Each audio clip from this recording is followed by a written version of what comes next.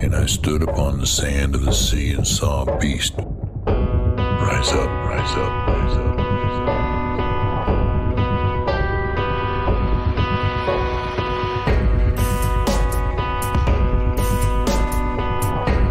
Who is able to make war with him?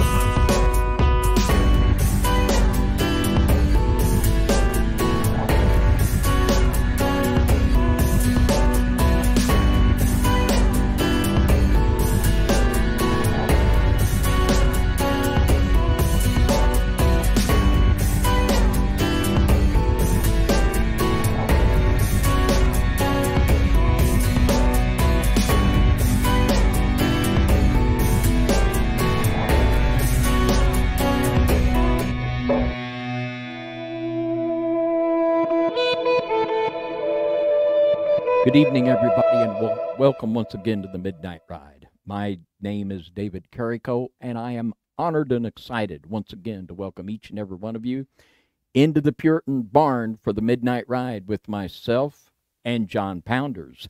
Tonight, the Mark of the Beast and the Number of a Man.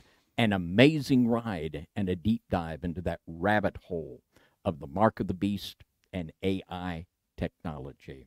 And tonight, I want to give a shout-out to Brother Cecil Cobb down there in Evansville, Indiana, because he is sitting there watching the Midnight Ride with a hat on that's just like mine. So, blessings to you, Brother Cecil. So with that, get ready, because it all begins right now, because we are now live. What's up, guys? It's so good to be back here in the Puritan Barn once again, bringing you guys something that we believe is super important. And as always, I'd love to know where you guys are from in the chat. Let us know and give us a shout out, man. We'd love to hear this, and we're so thankful for all of you that have joined us. It's been really an awesome week, busy week. We've got Passover coming up, which is going to be really cool for those of you that don't do Passover. It's an awesome biblical holiday that just, there's so much to it, so much prophetic revelation and different things associated with it, that it is one of my favorite holidays. And of course, it's one of the 7 biblical holidays that we should be celebrating rather than some of the holidays we've been handed down. So tonight, before we get started, I want to give a big shout out to all of our sponsors. This includes Joshua Watts Leather, wattsleather.com. Some of the best custom leather pieces, whether you're talking about book covers, bracelets, necklaces, gun holsters, whatever. This guy, he can do it. Amazing job. He's done several book covers for me. If you look on his website, you'll see why you will want those things. Amazing stuff. So check that out.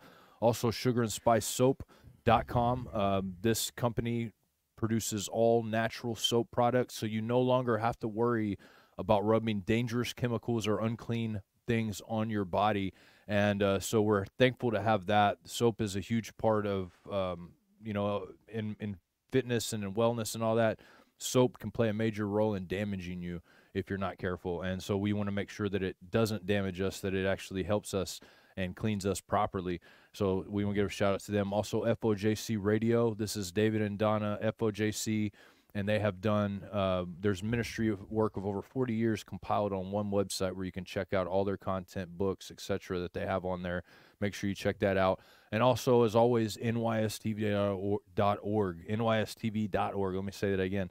This is the website where we have exclusive content that you cannot find anywhere else. We have our Book of Enoch video commentary. For those of you that have been watching for the last month, you've seen several Book of Enoch episodes that we've done here for everybody to see, because we want to get people interested, and we want to get people knowing about the Book of Enoch and how awesome it is, really. And if you're really interested in it, anybody can go read it for themselves for free online, but we're actually doing a commentary step-by-step, verse-by-verse, and that's included in our website, as well as documentaries that you guys have not seen on YouTube or any other place. And for those of you that do that, you get a coupon code RIDER that gets you $8.99 off your first month. So please go check it out.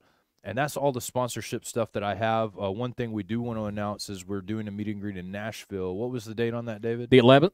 The 11th of April. April at 6 p.m. And we're going to get all the details and stuff to you guys later. Make sure the best thing for you guys to find out all these details, if you're not a part of our mailing list, is social media. Also here on YouTube, we're going to be discussing some of these things. But you can actually, there's going to be a link where you can register so you can know where you're going. So with that being said, David, that's all I have. What else do you have? Well, I'm really excited. If I get any more excited, I'm going to be dangerous. But this topic tonight is to be able to look into this and share the information with our Midnight Ride audience. It's exciting. What a timely topic. And it is just exciting to be able to bring this before our Midnight Ride listeners. And tomorrow night on FOJC Radio Underground Church, we're going to live stream at 8 p.m. a series we're beginning there. It's going to be entitled Ancient Planets at War. And I'm just excited about that. And I'm going to be doing that with Tracy Benet. And upcoming on the Midnight Ride, we're going to be unpacking a series on the seven seraphim of the apocalypse. We're going to be taking a deep dive into Enoch, the 69th chapter. It is just going to be amazing, and we just can't wait to share that with you all. So there's a lot going on. I tell you what, there's a lot going on, and we are just thankful that we are in this fight with you and in this walk with you to just see the great things the Lord's revealing in these last days. It's just absolutely amazing. It's so true. And so tonight, before we get started, I would like to say that this subject is of great importance. And although it speaks of frightening events, future events, and some events that are going on right now, it's important to discuss and to pass these stories on to other people, because we're coming upon a time right now where this information will be hard to come by because of the suppression that will take place over this subject especially. And we're, from everything that I can gather, we're coming to an end of an age. We're coming to the end of the human as we know it.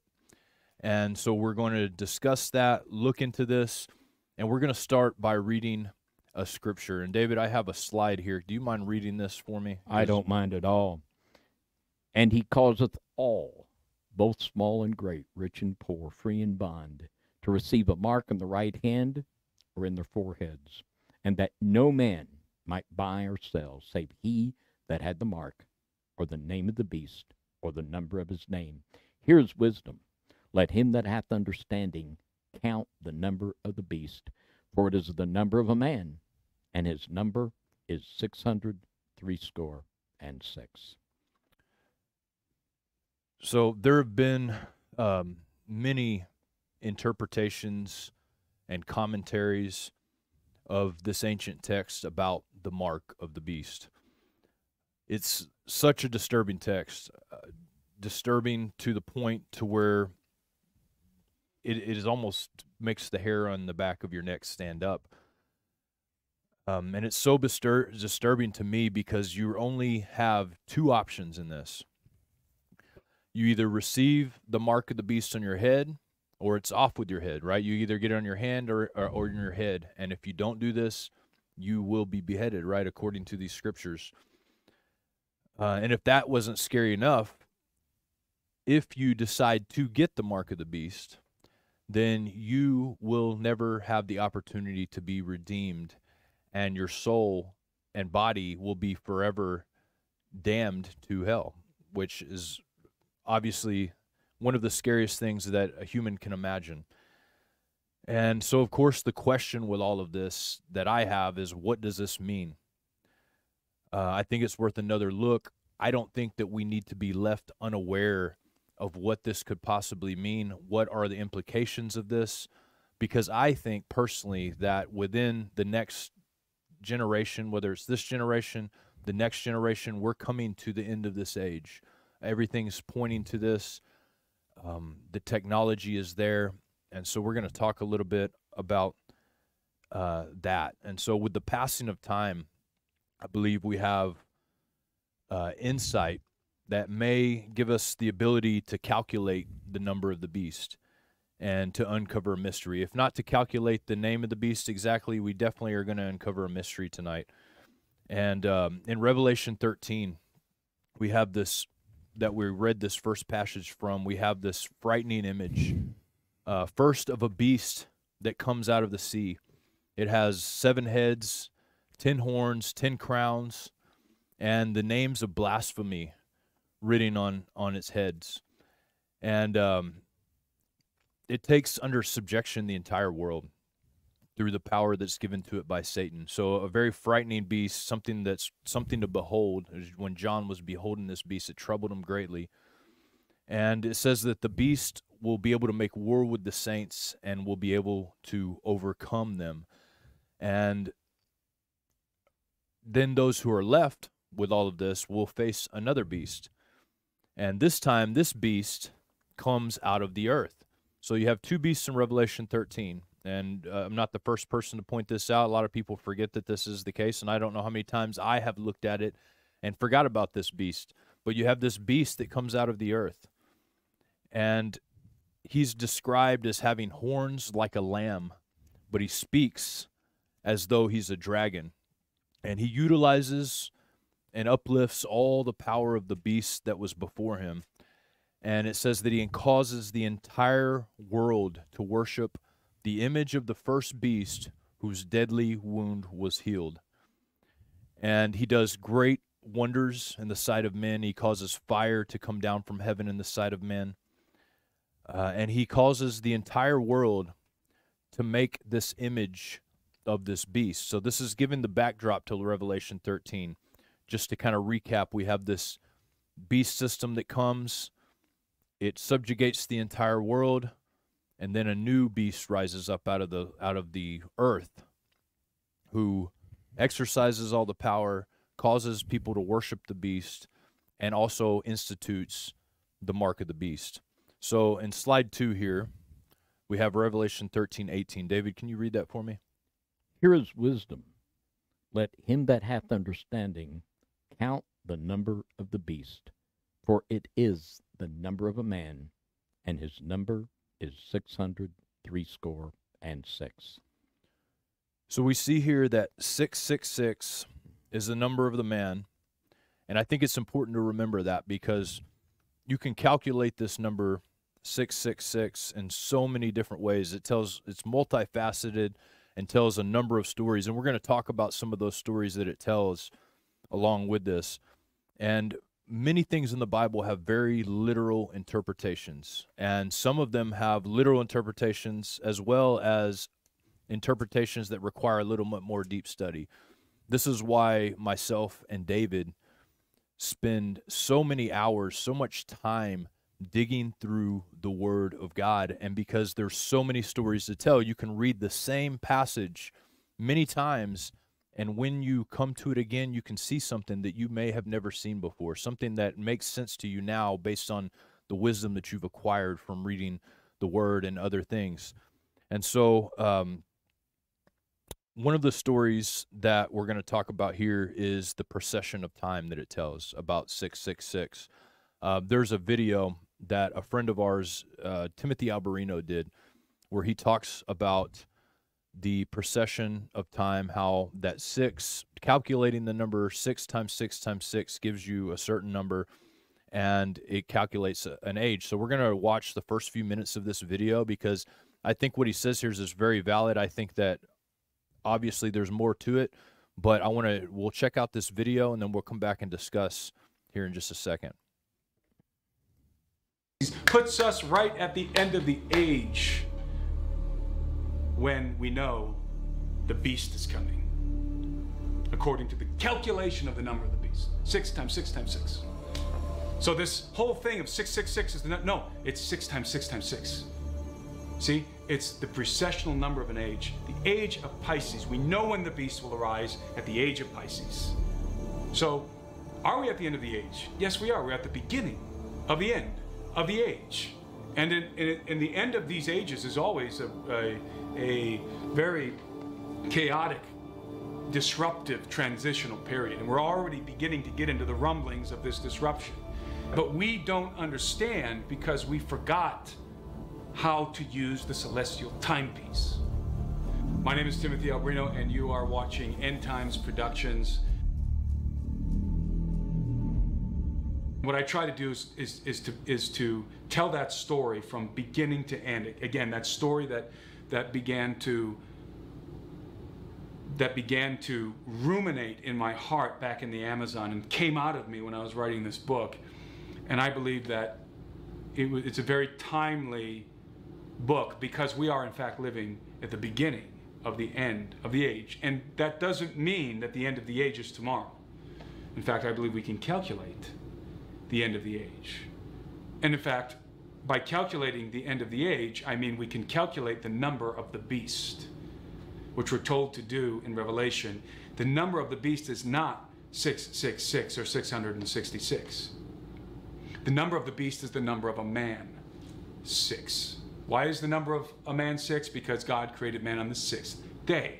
The number of the man is 6. So it's not 666 or 666. Well, it is 666, but it's not 666 as a whole number. It's 6, 6, 6. And so when you have 3 numbers like that, 6, 6, and 6, and you're told to calculate those numbers, what do? And it's universal, by the way. Mathematics, universal across the globe. When you have 3 numbers like that and you calculate them, you always multiply them. 6 times 6 times 6, 216, which is a derivative of 2,160, which is the exact number of years that it takes to complete one age, one processional age, which is how the ancients measured the ages. Christ, his birth corresponded with the age of Pisces. Again, inaugurating the age of Pisces. That's why Jesus was represented by a fish, because the fish is a symbol of Pisces. And the early Christians knew that the age of Pisces had been inaugurated with the birth of the Son of God, with the birth of the Messiah. And so Pisces, the fish, became the symbol of Christ in the early church. It was the age of Christ, the age of Pisces. And Jesus said at the end of the age, what age was he referring to? This one.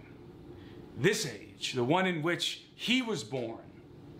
At the end of this age, these things would happen. And then in Revelation, calculate the number of the beast. 666. 6 times 6 times 6. 216. Again, in the ancient world, you could take that 0 off and it still represents the same number. 2,160. It's the duration of a processional age. So literally, the beast, when is the beast going to arise? At the end of the age of Pisces. When is the end of the age of Pisces? 2,160 years from the inauguration of the age of Pisces, from the birth of Christ, who was born sometime around 4 BC. So you calculate from the birth of Christ 2,160 years. We're in the year 2022. So you add on the 4 BC, because Jesus wasn't born on 1 AD. He was born probably around 4 to 5 BC. So that puts us around really 2026 or thereabouts. So 2026, 25 years since the birth of Christ, and an age has 2,160 years. We're getting pretty close, but it's not tomorrow, right? People get mad at me for saying that, but it's not tomorrow.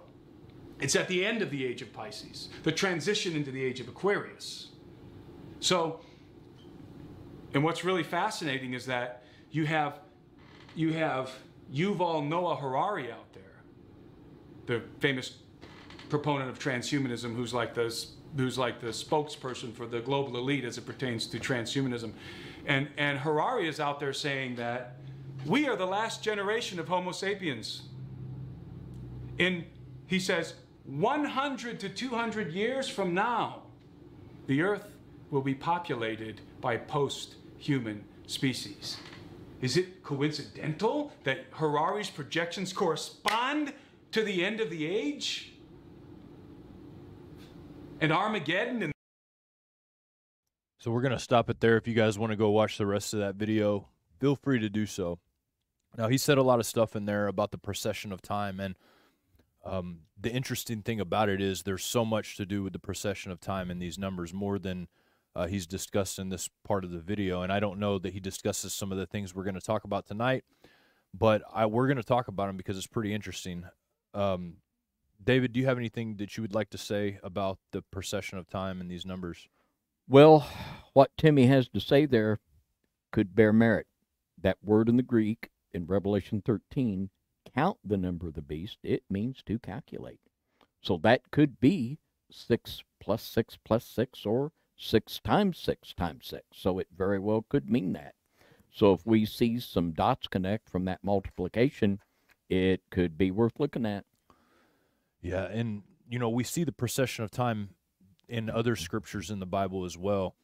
One of the most obvious, I think, is in Ezekiel. You have the story of Ezekiel's wheel, and wheel, Wheel, and it also talks about these creatures that are inside these wheels, and this is a heavenly vision that's been given to Ezekiel. And in chapter 1 and chapter 10, he sees the same creatures, and he talks about these creatures. Interestingly, these creatures have to do majorly with the procession of time. Now, the heads of these creatures, has been mentioned in Ezekiel. And David, if you have your scripture handy, can you read Ezekiel chapter 1, verse 5, I believe, through 8? That way we can get a description straight from Ezekiel of these beings. And also, I might say that talking about the procession of the universe, it's referring to the movement that we would perceive in what we would call the zodiac. Yes. Now, this can be measured, and it would not be affected by a argument of biblical cosmology versus heliocentric spinning globe. It's something we can observe and measure and calculate, and people have done this for a long, long time. Ezekiel chapter 1, beginning in verse 5. Also, out of the midst thereof came the likeness of 4 living creatures, and this was their appearance. They had the likeness of a man, and every one had 4 faces, and every one had 4 wings, and their feet were straight, and the sole of their feet was like the sole of a calf's foot, and they sparkled like the color of burnished brass, and they had the hands of a man under their wings on the 4 sides, and they 4 had their faces and their wings. So when you look at that, you have this creature described as having the face of a body of the man, a face of a man, a face of a lion, a face of an eagle, and a face of a cherub. Now, David mentioned the zodiac. Now, the zodiac is the version of the Mazzaroth, which is the Hebrew celestial calendar that we have. And the symbols are the same, the animals are the same, names are a little bit different, but what we're going to look at here is the Mazzaroth. Now, if you notice the cherub, the 4 cardinal points of this Mazzaroth that are here on this left picture are the faces of the cherub. You have the Taurus, which is the bull, the ox. You have the Leo, which is the lion. And you have the eagle. And then you have also Aquarius, right, which is the human representation of this being. Now, these cherubs seem to represent the procession of time. Now, in both visions, in Ezekiel 1 and Ezekiel 10, he mentions this creature with the faces in clockwise order, the same exact order in Ezekiel 1 and Ezekiel 10. Ezekiel 10 seems to be, he's seeing the same exact thing, and it seems that these crafts that they're in are representative of interesting maybe constellations, because they have all of these eyes that have, and a lot of times eyes represent stars in the Bible. We've talked about that before. But this is an interesting example of procession of the age being mixed in with the scriptures, because this is how stories were told. A lot of this has to do with stories, and it's just super interesting to me, David, when I see this, that the Bible is encoded not only with literal things, but it's encoded with timepieces. It's encoded with things in here that no regular copy of human writing could really grasp or be able to hold all of the things that we have here going on. So another thing about 666, if we're calculating the numbers, is it's the natural summation of the numbers 1 through 36. So what that means is if you add 1 plus 2 plus 3 plus 4 plus 5 plus 6 and go all the way to 36, when you add all those numbers together, that equals 666. And the ancient calendars were actually divided into 36, what they called 30. There's 36 parts, and they call them decans, right? And so they had 36 parts within these calendars.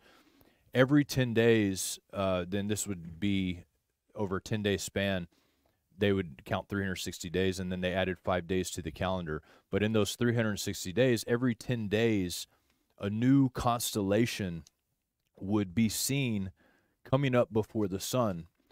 And when I say new, a different constellation each time, because in the previous 10 days, that constellation wouldn't be seen because of the sun. So another interesting thing with that, and we'll get back to that number in just a second. And if you look at this slide here, I think I just showed it to you guys. This shows a decan being advertised on here. This one actually is a magical one that has the tarot cards and stuff and things like that. But these calendars, these old calendars, all had these decans, and Egyptians especially had these as well. So one other thing too that we're going to do a little bit more calculating here. So the number 336, the simple gematria of that number is 9. So you add 36, 3 and 6 equals 9. And no matter how many ways you calculate the number of the beast, you're going to come to 9. Okay, so we'll do it several different ways. For instance, 6 plus 6 plus 6 is 18. 8 plus 1 is 9, so you have 9 again. 8, you have 6 times 6 times 6, which is what he was talking about there. You get the number 216. And guess what? 2 plus 1 plus 6 equals 9. Then if you calculate it the way it's written, 600, 3 score, and 6, which is 360 and 6. You multiply 600 times 60 times 6, you get 216,000. Simple gematria, 2 plus 1 plus 9, or 2 plus 1 plus 6 equals 9. So these numbers reveal themselves also in geometry in many ways. So the Freemasons, for instance, are a perfect example of groups hiding messages in geometry. And 666 reveals itself very interestingly in geometry, and I think you guys will agree. You have, so for instance, 666 represents a double triangulation. So it has 2 triangles within the triangle, and it equals to 666. It's one of the largest sums of those numbers that you can do in triangular form. Also, you have the hexagram, which is represented in this star right here as 666. And you can also do other calculations within this triangle to equal 666. And I'm sorry, these 2 triangles, this hexagram that equals 666. Now, everyone who is well researched in the symbol knows without a shadow of the doubt that this is not what we call the Star of David. Now, it's been said to be called that, but there's no text that you can point back to that shows that David had a star that he wanted people to wear, he wanted people to pass around or to worship. But this is what we have. Now, this star is almost closely resembling the Star of Solomon that we've talked about before as well. And David, you did a really good show that I don't think a lot of people got to see. And if you haven't, I definitely suggest you look back at it. But it's about the 72 names of Solomon. Now, interestingly enough, 72 is also a number associated with this too, because 7 plus 2 is 9. So 72 has a huge role in this as well. So David, tell us a little bit about that show and how that ties in, because Solomon has so many things that you would almost think that Solomon might be this number of this man, this Antichrist type figure. Yeah. In that broadcast, I think we called it the 6 Names of Solomon, I believe. Yes. I think. But anyway, 6 names, okay. there are with Solomon, and I mean, Satan has to get a great thrill when people that profess to know Christ, they hang that six-pointed star around their neck and put it on their Bibles. It's not just wrong, it's evil. It's tied in with deep and ancient evil. It's tied in with the black arts, and we unpacked a lot of that for you. There's no symbol that is more directly connected with Satan and the mark of the beast than that hexagram. And here you see, when we're talking about the numerics of it, that's going to point it back to you. You could study it from the history of it. You can study it from the occult text. And when you study it from the numbers, it points you back to the same thing. Everything is pointing you to that. This is evil. Stay away from it. And that number 72, it's a very important number in Scripture. And of course, Satan is the imitator. Everything in the Word of God, he'll pervert it and he'll imitate it. And in Genesis chapter 46, we'll begin in verse 26. And it says, all the souls that came with Jacob into Egypt, which came out of his loins, besides Jacob's sons' wives, all the souls were 66, and the sons of Joseph, which were born him in Egypt, were 2 souls. All the souls of the house of Jacob, which came into Egypt, were 70. 70, and the 2 sons of Joseph make 72. Many believe that there were 70 nations in the Table of Nations in Genesis chapter 10. You add Israel and the counterfeit kingdom of Satan, you've got 72 again. You can look. This is huge in the Grimoires and in the summoning ritual books. There are 72 devils. In the Golden Dawn literature, there are 72 devils that you summon, on and on and on. You go to the Capitol and you look up, what do you got? You got 72 stars there and 72 pagan gods promoted. This is a huge thing, and it's a big number. And you can see all these things through researching it, through symbolism and scripture and seeing the satanic imitations. But also when you begin to count, and you look at it in numbers, well, here we are again, we're right back to the same thing. And after a while, it's kind of hard to deny that we've got something. And the thing about it, the people on the dark side, they got this figured out. They know what this means. And it's time for us to be wise as the serpent and harmless as the dove and see what's we got going on here. Because they got a plan. And they're headed towards something. It's nothing less than the extermination of the human race and replacing it with their altered AI man 2.0. I mean, that's exactly what they're up to. Yeah, and that kind of brings me to my next point here, my next slide here, and this is about this being the number of a man. Now, the carbon atom is related to this because it has 6 electrons, 6 protons, and 6 neutrons. Now, 666 being the number of a man can be interpreted 2 different ways. It could be talking about one particular man, or it could be talking about it is the number of a man. This is the number of a man. This is what it is. Just like if I were to say, this number is the number of pigs. This number is the number of a dog.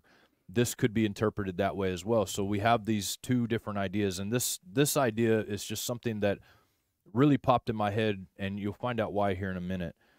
And humans are made from 18% carbon, which is interesting because you have that 8 plus 1 equals 9. This is basically the structure of a human, your bones, your structure, the things that make up your physicality of your body all derive from carbon when it comes to your structure of your body. The carbon, I believe, is a similitude of the clay that was used by our Creator to create what we are, by using carbon, which is basically clay, earth, to create us to be who we are today. And so the number 666 could, in fact, represent humanity as a whole. Now, we know that the number 6 in the Bible, the 6th was the day of creation. This was the day that he created mankind. We know that 6 also has to do with physicality, because this is when he physically was done creating the physical part of our universe. So we have this physicality associated with it. And this, to me, is really interesting. I did a show that we can't talk about some of the stuff that we're going to talk about tonight right here on YouTube, but I did a show about graphene and some of the properties of that and how this actually kind of manipulates who we are, and graphene being, you know, the idea of that graphene and the carbon makeup. And I can't really talk about that a lot here on YouTube, but we are going to go over to Rumble and do a Q&A after this where we can kind of discuss a little bit more openly what we want to talk about over there. But reading this next verse, this is what got me on to what we're going to be ultimately discussing over on Rumble. This next verse right here, David, I'd like for you to read that if you wouldn't mind. And he had power to give life unto the image of the beast, that the image of the beast should both speak and cause that as many as would not worship the image of the beast should be killed. So interestingly, one of the key verses in this that is very interesting to me, and I have it highlighted here, and it says, he had power to give life unto the image of the beast. Now, previously in the verse, it says this beast that came up out of the ground caused people to worship the first beast whose deadly wound was healed. But then it caused them to create an image of this beast. Now, what we're talking about here is an automaton, an image of some sort that this person, this beast, is able to give life unto, literal life, able to give life and the power to speak. This right here is mind-blowing to me, because when I hear this, which I never heard this before, I never really even noticed that part that much before, I think AI. I think, who is developing things to cause a machine or a image to have a life and to be able to speak? This is what we're talking about here, this singularity, this idea of AI being able to think for itself. Now, I don't know exactly what the image of the beast will look like. I know that, you know, we have a shadow of this with the image of the Son of God being the image of God, right? He is the image, the thing that we can see about this system, which leads me to believe that the beast may not be able to be seen. The beast may be something very interesting. So this caused me to look a little bit further down the line to see if anything like this has ever been done before. Now, this is an interesting piece right here. This is a creature that was created for the island of Crete. And this is a huge automaton. This is a huge robot, massive robot, that would, according to legend, throw rocks at ships that came trying to invade. And it would patrol for a 3-mile radius of this island. It would patrol this island. It acted on its behalf. Now, how they said that this thing got its power was from the luminiferous ether. So it got its power from the ether, right? And so this is interesting because this will play huge in all of this discussion. But we have the Freemasons, David, who talk about this. They call it the seething energies of Lucifer. And they talk about if a person can be able to grab those energies and use them, then they can become perfect. They can do everything. They can do any kind of wonder that is able to be done. And we see people like Tesla, which Tesla is interesting because the calculation of those numbers that we have together of that Timothy was talking about, which is, I believe, 216, is also, if you calculate the gematria of that number, guess whose name pops up? Tesla. Tesla's name pops up. Whoa. It's very interesting. But you have this Tesla, who his whole goal was to capture this energy that he called the prana, which is a Vedic terms text for the seething energies of Lucifer, for the ether, for the vril, whatever language you want to go by. But this is what he was trying to harness. And so I believe that in the air, we have this prince, the power of the air, literally within the air, and his intelligence resides in the air, which is why there's such a drive to be able to pull things from the universe to be able to give power, to be able to give Wi-Fi, to be able to give the ability to move things. There's all of these different things that this technology has to offer, and there are a race of people trying to be able to get this. Now, when you mix the idea of this with the quantum computer, now the quantum computer is an interesting thing. I was looking at this for a while back in a subject. Now, the chip that they use, the processor that they use, is really hard to describe how it works. But basically, to describe how it works, but even by the people that make them, they don't quite fully understand how 100% that it works, which leads me to believe that this is not a technology we probably invented. But this is able to pull information. It's also able to, if you took it and you gave it a piece of information, it would be able to bounce all possible scenarios off of it and come back with the most probable scenario that would happen. So it's almost able to tell the future. Now, we have somebody like Elon Musk, who owns a company like Tesla, who has warned very deeply about the dangers of AI, very warned and said this is probably too late. Yet he is at the forefront of AI, the forefront of robots, and it looks like if anybody can pull it off, this man can pull it off. And we'll talk more about that as time goes on. But you have this constant secret that's been passed down through mythology, secret schools, that there's this understanding that needs to be attained. Now, in Daniel, it's interesting. It talks about this king that will have the power for dark sentences, and the word is like Kedar. The only other time this word Kedar is used is when the Queen of Sheba came to Solomon and asked him hard questions, is what the King James says. Well, that word is Kedar, the same word used in this king who understands dark sentences. Now, could Elon be the one who understands dark sentences and is able to make a image have life and speak? Not 100% sure, but I can tell you that it's enough to make you think. And AI is something that people, I don't think, realize how significant this is and the significance of people being able to use this. David, do you have anything to add? We're going to talk. I was going to talk a little bit about that. About 2 hours worth. I'm going to hold most of my thoughts for later. But this is just so deeply fascinating to me that 3rd century BC, that people claimed there was a giant robot.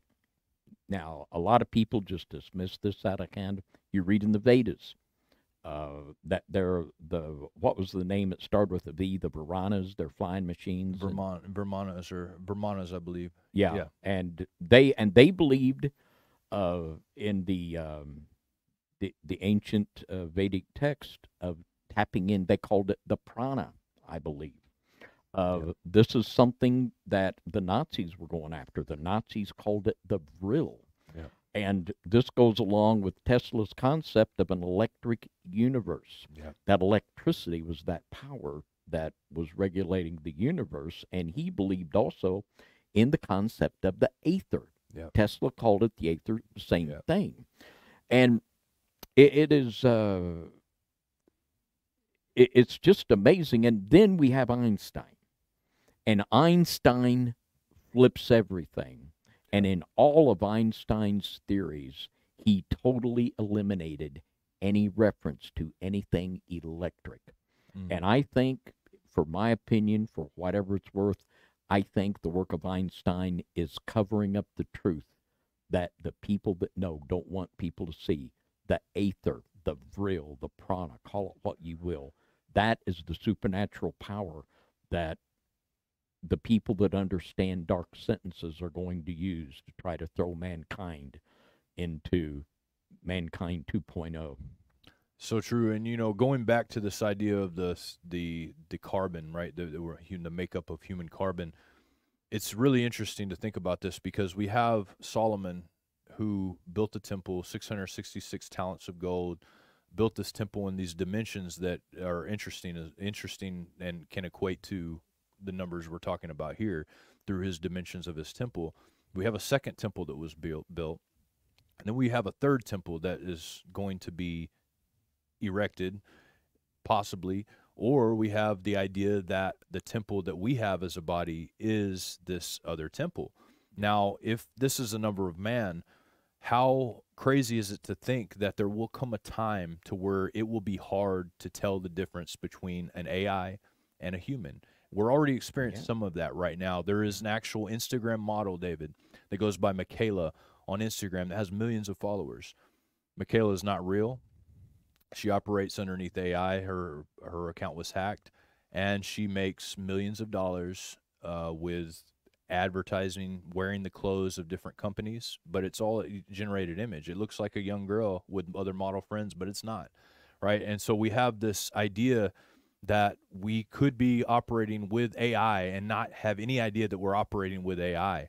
So what if the number of man is not just a way to buy and sell, but also a marker that you are in fact a man?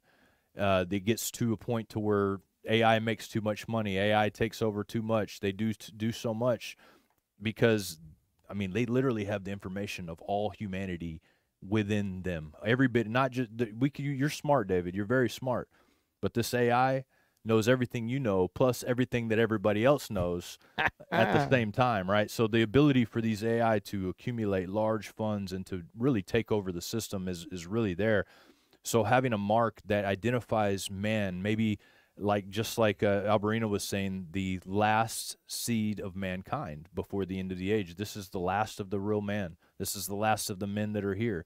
Now, that doesn't mean we should run out and go get this mark, but this means that there's a possibility with an integration into AI through this. There's a possibility of this marking humanity so that people know who you are, know you're a human, know that they're not dealing with an AI. And this is a way that you can buy, sell, trade, a way to upgrade yourself genetically. All of these different things can tie into this mark that people have to receive. Now, there's a lot of people that have come before us with many different theories. The WWW, which equates to 666, which is very real.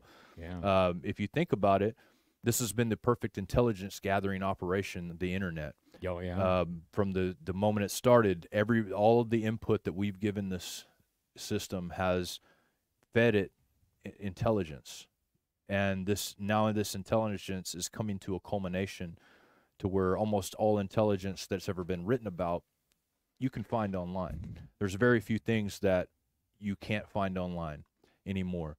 So it has been building itself up for many years. Now we also have the people with the barcode, how the bar represents 666, a very real thing. So you mix all those things together. You mix the idea of the barcode, you mix the idea of the internet, you mix the idea of having a microchip that you can buy, sell, and trade, and you mix the idea of a number of a man, and you have a very interesting concept here with the cities that they're trying to do right now, where you only have to go 15 minutes or so to get from place to place. Yeah. This in action would be perfect for that. Yeah. I remember way back in the 80s, there was a lady in Alabama, Mary Stuart Rife, and she's the one that figured out that the barcode had 666 in it. Wow. And of course, this is how they track what's sold. Yeah. You know, and well, that wasn't the mark of the beast per se, but it's part of it. Yes. This has been a multi-leveled operation that's been building for a long time, and it's hard to deny. And in the 14th verse, Revelation 13, it says that the false prophet moves people that they should build an image to the beast. Yeah.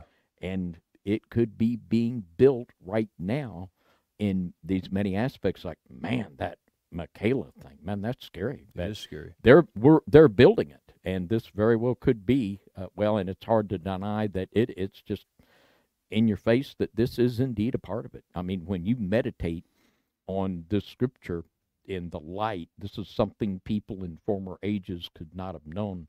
But when you meditate on that text in Revelation 13 in the light of what we know, you got to wind up right here at AI. Yeah. You got to wind up here. You do have to wind up here. And you know, another interesting side to all of this that I didn't really discuss tonight, but the Aquarius symbol is that of Zebulun.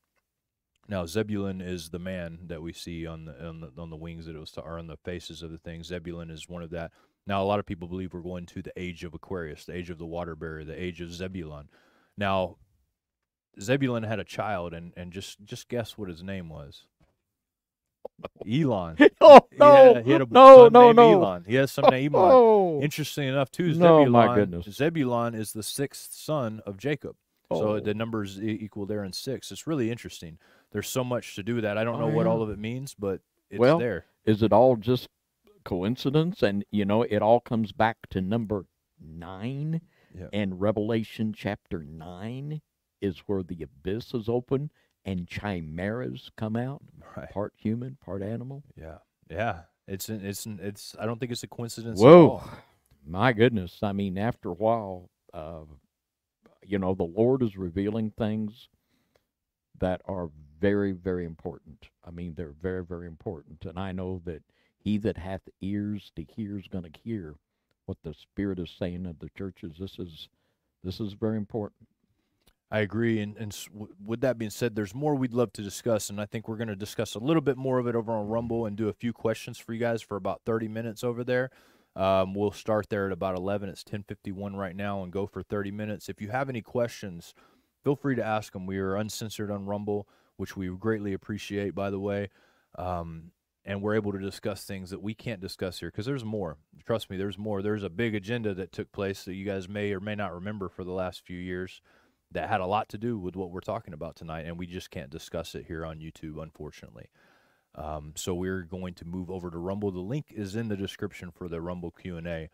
So make sure you guys join us over there. We're so thankful for a lot of you guys that enjoyed the show, looked and watched the show, and thought about it, and that we'll pass some of this information on to those who need to hear it. We're coming upon an age where children have never heard about these things. They don't understand these things. And AI is going to be a very major part of their life. If it isn't already, we've seen some of the stuff that AI is doing. We've seen that a lot of the work that's been put out over the last few weeks has been AI related. Now think about this. AI eventually is going to, every sermon just about from every pastor, AI, write me up a sermon, boom, sermon.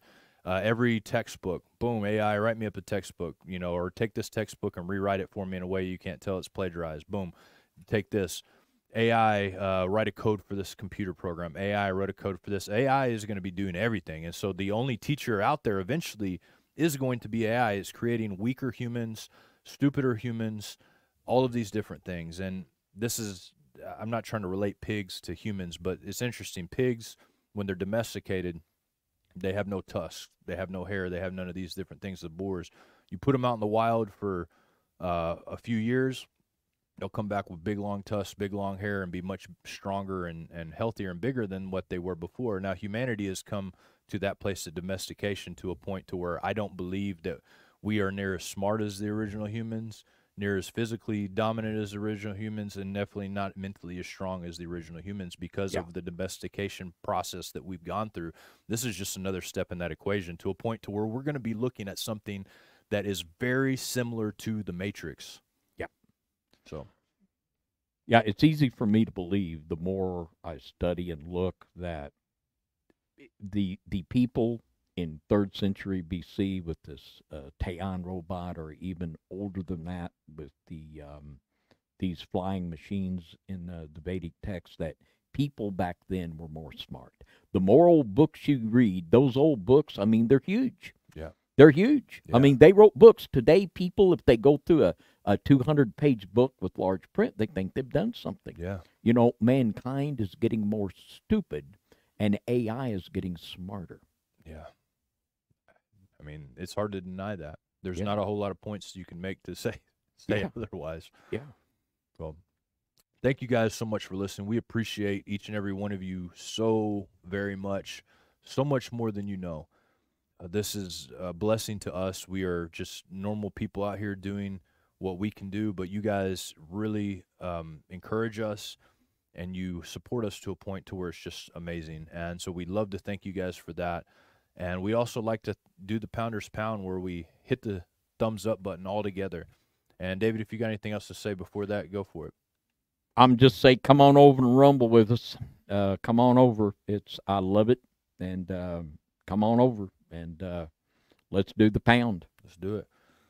1, 2, 3.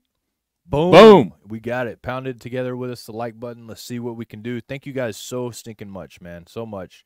And we'll see you guys over on Rumble. And we'll see you guys again next week, which is going to be another exciting show.